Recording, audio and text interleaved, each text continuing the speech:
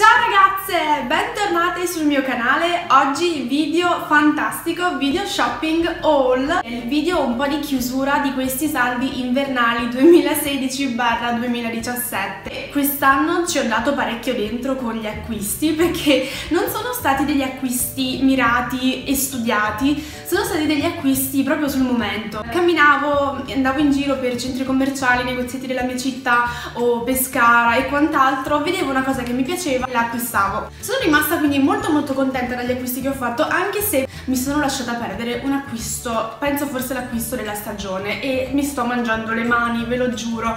Ho visto gli stivali in velluto alti come i papaveri, bellissimi ragazzi, di quel bordeaux fantastico. Non li ho presi perché ho detto vabbè, voglio aspettare, forse li troverò nei negozi qui della mia città, così almeno li provo, vedo come mi stanno e tutto. Non li ho trovati qui, non li ho trovati da nessun'altra parte. Quando sono andata che volevo comprarli sul sito non c'era più il mio numero. Cioè vabbè, è stato un momento brutto. Comunque ho voltato pagina, sono andata avanti e mi sono consolata. Ecco una bustina qui a caso. Ho chiuso in bellezza questi saldi, anche se voi direte che cosa hai comprato. Non ho comprato chissà quante cose, però comunque sono soddisfatta e sono contenta degli acquisti che ho fatto. Non mi perdo più in ulteriori indugi e vi faccio vedere che cosa ho acquistato. Partiamo dal primo pacchetto ASOS. Ho scelto la spedizione a casa e... Ovvio che ho scelto la spedizione a casa ASOS online, cioè Claudia. Vabbè ragazzi, scusatemi, sono appena tornata da lavoro, esattamente mezz'ora fa, quindi sto un attimo riprendendo me stessa. E comunque vi dicevo, ho fatto shopping online su ASOS e vi faccio vedere che cosa ho acquistato. Allora, se avete visto il video che ho caricato recentemente, mi sembra un giorno o 2 giorni fa, c'è una piccola intro mentre mi trucco e finisco il mio make-up in cui vi spiego la storia che ha coinvolto me e questo vestito su ASOS. E non sto qui a rispiegarvela tutta, ma comunque vi dico che ho avuto un piccolo problema con la taglia e solitamente io non guardo le taglie perché vado molto a sensazione, perché la modella che indossa i vestiti è più o meno alta come me, quindi riesco a regolarmi di conseguenza. Questa volta non l'ho fatto perché la modella era molto più alta e ho avuto problemi. Qui sotto nei commenti mi raccomando fatemi sapere se vi interessa che io faccia un video dedicato alle taglie guida di ASOS, Zara, insomma questi siti online, perché penso che molte di voi come me agli inizi erano un po' disorientate da queste taglie, quindi fatemi sapere qui sotto se siete curiose, se vi va che faccia questo video. Insomma, a me piacerebbe farlo, anche perché tramite voi e tramite me cerchiamo sempre di scambiarci opinioni e cose che magari io non so o voi sapete e viceversa. Comunque non stiamo qui a ingarbugliarci ulteriormente, vi faccio vedere che cosa ho acquistato. Cioè ce l'ho ancora qui dentro perché l'ho aperta una volta solo per vederla e poi l'ho rimessa perché comunque è proprio prettamente estiva, quindi non avrei proprio modo di metterla adesso. Vi faccio vedere. È molto semplice, è un toppino color salmone che mi è piaciuto e niente, l'ho acquistato. Questo è molto carino. Ovviamente vi farò subito il try on che vi metterò qui. Comunque è molto carino, mi piace, è una forma a crop, quindi non è un top lungo e ha questa balza davanti, quindi sul livello, quindi sul livello del seno. Mi piace molto, lo trovo molto semplice e elegante come sempre, e se mi seguite da un po', avete visto comunque i video che ho caricato, sapete che mi piacciono le cose un po' classiche, un po' eleganti ma con un tocco particolare, quindi non il classico toppino, che ci sia comunque un dettaglio. E non seguo molto le mode tipo queste che vengono fuori ogni mese, che viene fuori una moda. Se mi piace, oddio, per carità la seguo, però diciamo che non mi lascio coinvolgere. Ho sempre il mio stile base che è semplice, elegante, poi ogni tanto se c'è qualche particolare che spezza, ben venga. Sempre da ASOS vi faccio vedere il pezzo forte. Diciamo che ero proprio alla ricerca di una cosa del genere. Quando l'ho trovata i miei occhi si sono aperti, tipo, non lo so, si sono illuminati veramente tantissimo. Eccola qui ragazzi, vi metterò anche il mio try on. È bellissima, praticamente è un abito a felpa, spero che si riesca a vedere, che venga messo a fuoco. È un abito a felpa di questo colore verde oliva, fantastico, a parte che è veramente tanto di tendenza in questa stagione. Non so perché ogni video c'è un singhiozzo, sempre, fisso. Comunque, vi dicevo che è molto di tendenza questo colore. Ce la facciamo? Spero di sì.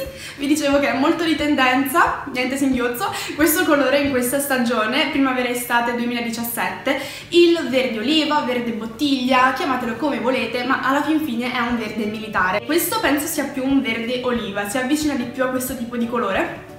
E mi piace tantissimo il fatto che sia un abito a felpa semplicissimo, ma che abbia queste caratteristiche, questi volant messi qui come drappeggi, e poi continua sulla manica. No, vabbè, a me piace veramente tantissimo. E questa qui, no scusatemi, non vi ho detto il prezzo del toppino. Allora, il toppino l'ho pagato, mi sembra 6,99 €. Vi lascio comunque, se riesco a trovarlo ancora su ASOS, il link qui sotto nell'info box. E questa qui l'ho presa sempre in saldo a 19,99 €. Spero che comunque anche voi riusciate a trovare questo genere di articoli ancora a fine saldo. Se riesco, spero di trovare tutti e due i link e metterveli qui sotto nell'info box.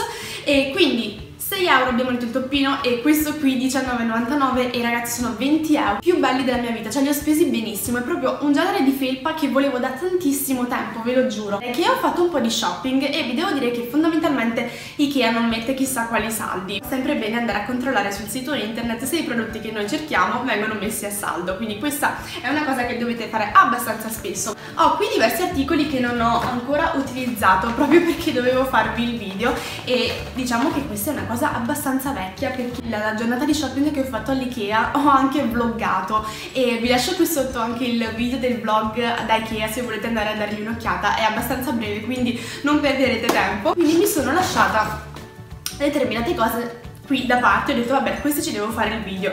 Però che cosa è successo? Ho comprato delle cose che comunque andavano messe in ordine. Non vi preoccupate perché prenderò subito la telecamera e ve li farò vedere. Comunque quello che ho qui vicino ve li faccio vedere adesso. Insomma, ho comprato le candeline di IKEA, queste sono proprio le classiche. Qui ci sono 30 candeline, sono di quelle piccoline che vengono messe nei vasetti, che vengono messe anche così lasciate libere per la casa. Ha un profumo meraviglioso, veramente molto forte. Queste qui sono alla lavanda, come potete vedere, e vi metterò anche di queste il link qui sotto nell'info box. Queste non costano per niente tanto, anzi mi sembra che vengano sulle 3 € o 2 € e qualcosa, o 3 €, insomma, cioè non è niente, e sono veramente molto profumate, quindi conviene tanto. Domenico ha deciso di prendere altri tipi di candele un po' più lunghe perché abbiamo un candelabro, vedremo per qualsiasi evenienza, ad esempio se può andare via la luce, non si può mai sapere, quindi le useremo come candele di scorta. Come ultima cosa che ho qui da farvi vedere per poi prendere la telecamera sono queste bustine qui dell'IKEA. Voi vi direte che cosa sono? Sono delle bustine per alimenti. Io le trovo comodissime, ve lo giuro. In questo tipo di scatola ce ne escono veramente tantissime, e ci sono due tipi di bustine perché hanno due misure diverse. Una è un po' più grande e l'altra è più piccolina. Adesso non ci sono scritte le misure, se no ve le avrei dette molto volentieri, ma comunque questa qui è più o meno l'immagine. So che non verrà mai messa a fuoco, quindi ve la cercherò di far vedere dopo. Come vi dicevo ragazzi, sono stati fatti altri acquisti che ho dovuto sistemare per forza per questioni di spazio e di utilizzo. Allora, chi ha visto il vlog dell'IKEA ha sicuramente capito che ho acquistato l'orchidea qui che avevo visto e della quale mi ero innamorata subitissimo. Questa praticamente è un'orchidea artificiale che io cercavo da tantissimo tempo, ma voi direte perché artificiale? Perché Claudia fa morire tutti i tipi di fiori che acquista, cioè veramente non riesce per più di una settimana a farli vivere. Questa qui è definita benissimo, vi faccio vedere, è veramente stupenda, e quindi mi sono innamorata di questa pianta artificiale e penso di averla pagata, in base al ricordo, sulle 12,99 € mi sembra. Comunque qui sotto come sempre vi lascerò il link.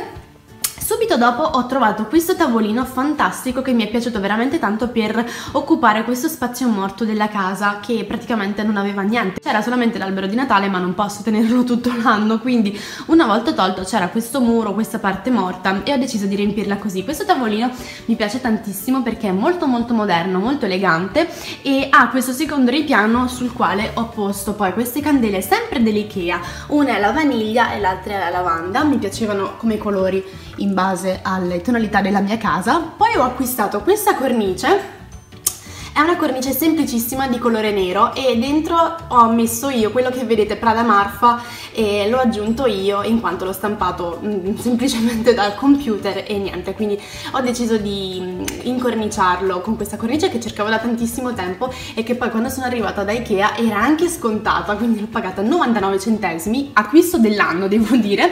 E poi ho acquistato questa lampada, vedete, sempre da Ikea. Questa praticamente l'ho pagata 2,99 € mi sembra, e fondamentalmente non è di grande utilizzo, ma mi piace veramente tanto messa come arredo, diciamo che completa bene l'angolo della casa. Ho acquistato poi altre due cornici, ragazze, eccole qui. Su una ho messo questa ragazza che fa shopping e corre con il caffè in mano, quindi mi ci rivedo molto in lei, e sull'altra ho messo Anna Wintour di Vogue America e niente, la trovo fantastica.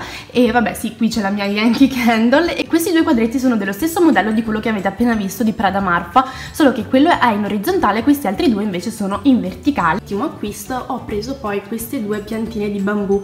Queste qui, a differenza dell'orchidea, sono super vere, e quindi non so veramente come farle crescere, come farle vivere, perché vedete ragazze, le ho mantenute ancora nella loro acqua originale, ma penso che si sia assorbita quasi del tutto, quindi devo informarmi su internet. E anzi, se voi sapete come vanno curati questi tipi di bambù, fatemi sapere qui sotto nei commenti, perché mi saranno super utili.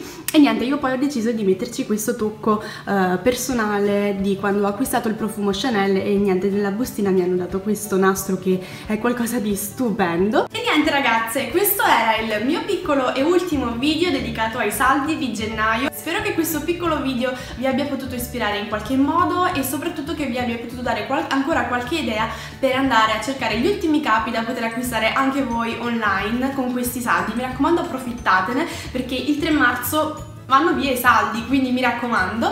Io ragazzi spero che questo video vi sia piaciuto come sempre, vi mando un bacione grandissimo. Se vi è piaciuto ricordatevi di mettermi tanti pollici in su in modo che io capisca se vi è piaciuto o meno. Se non siete ancora iscritti iscrivetevi al canale, e niente, ci vediamo al prossimo video, ciao!